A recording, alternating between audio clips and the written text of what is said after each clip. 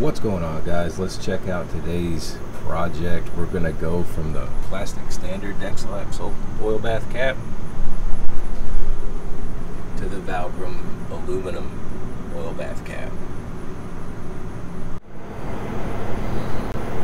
Alright, let's take a look at this now. This is the Valcrum ST-350, and that's what's going to replace my 10K Dexter axles on my PJ.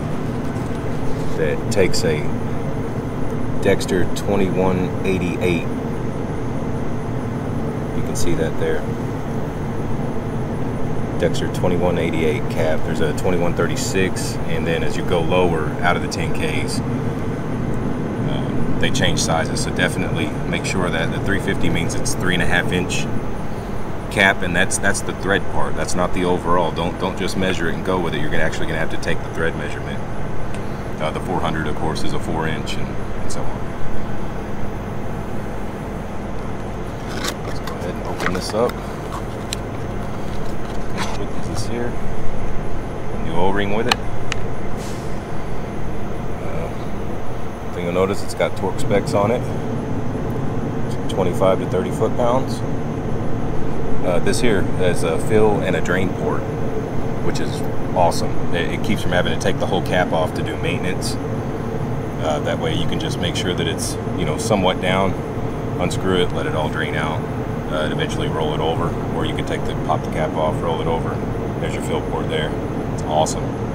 Another cool thing about this too is that inside there's a magnet to catch debris and keep any small shaving or anything from hitting getting caught in the bearing, make it a grenade. It's not good. That's it. That's all there is to it. It's aluminum. The whole thing's aluminum. Pretty sweet. Looking forward to seeing how these hold up. Looking forward to see if I'm catching any shavings off of a trailer with only, I think I've got probably 30,000 miles on it now. Be nice to see. We'll update that later.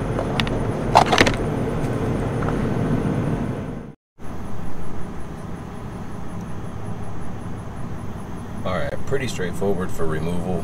What really helps is if they're put on too tight, like these are, the speed caps wrench. This is the 2.5 inch that fits the Dexter 2188s. Some have the 2136s. I believe it's the same size. It may be 2.25, but definitely check before you buy. There are different sizes of these, and that's speed caps. It's like $18, $17, $18. So pretty self-explanatory. Too tight to turn by hand. Just use a hammer. Slowly.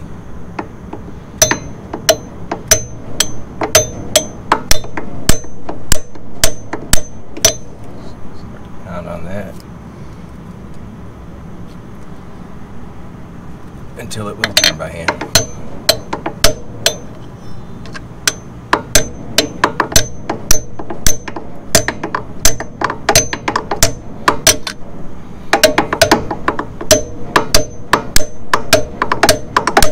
Way too tight.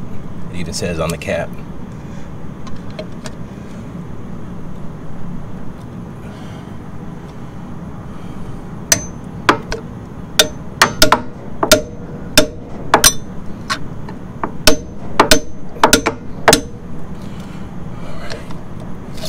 There we go.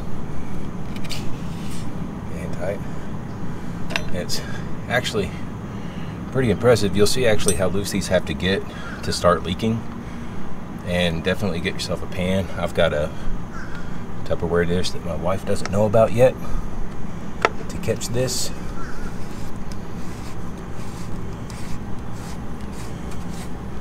Still not leaking. Almost have to take it off to have it start leaking. Then you'll have to wait a little bit for this to drain out. It's not fast. We'll kind of zoom through this. Definitely make sure that the O-ring came off with it. you can see there. And this is the Dexter 2188. It even says on there, torque to 15 to 23 foot-pounds. I had to take a hammer to it several times. Way too tight, Dexter. PJ.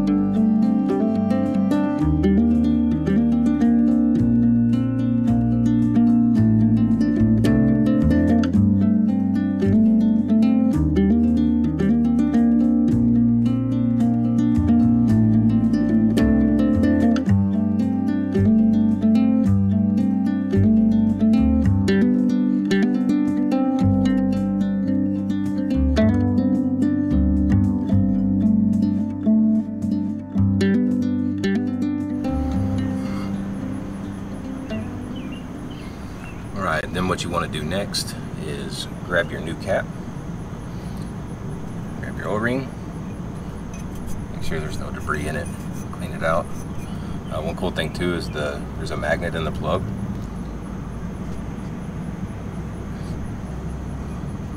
Grab your O-ring,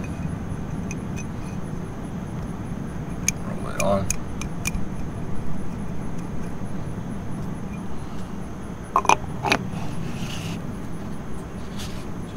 Place.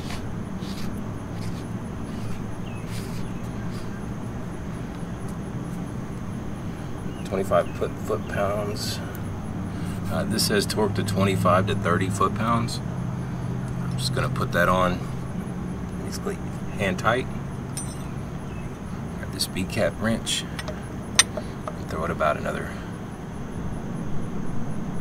1/8 of a turn. Should be good, as long as you can't take it off by hand. It's about all 25 to 30 foot-pounds is.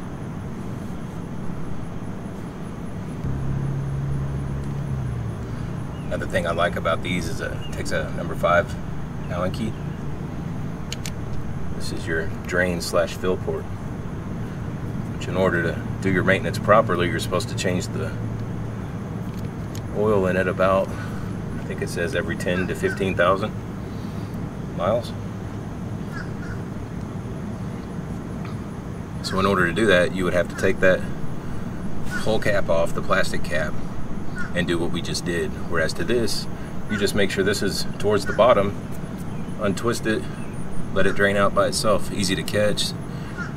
Not everything's soaked in oil. You're not soaked in oil. It's pretty handy. And I use the Lucas hub oil. It's available at almost any truck stop. Readily available anyway. It has fill lines on here. This one says oil level 350, ST-375, and ST-400 is all this bottom line. And then the ST-2875 is the secondary line. But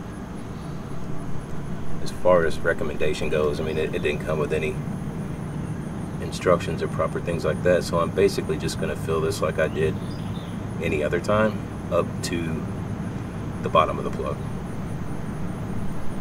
and it doesn't take a lot.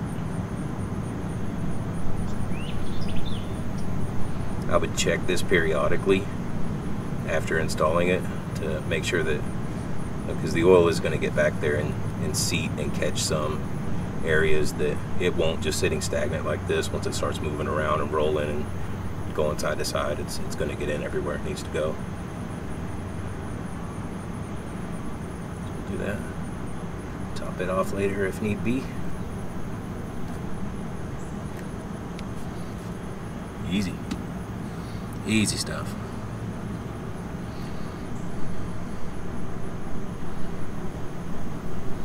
One thing I kind of found ironic about that is that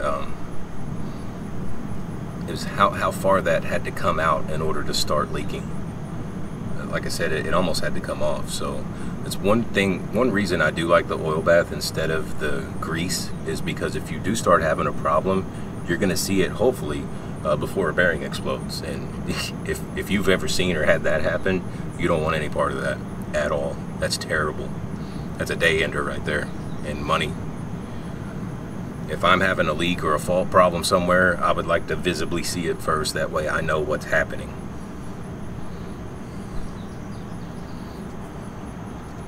That's it. Take your screw. Screw it back in there. Tighten it up just a little bit. I love that it's angled. It gives you plenty of clearance room here. You're not scraping your hand on anything or having to stand the tool up and spin it right. Hey, you know, whatever. It's not like it needs to be crazy tight anyway. Just seated.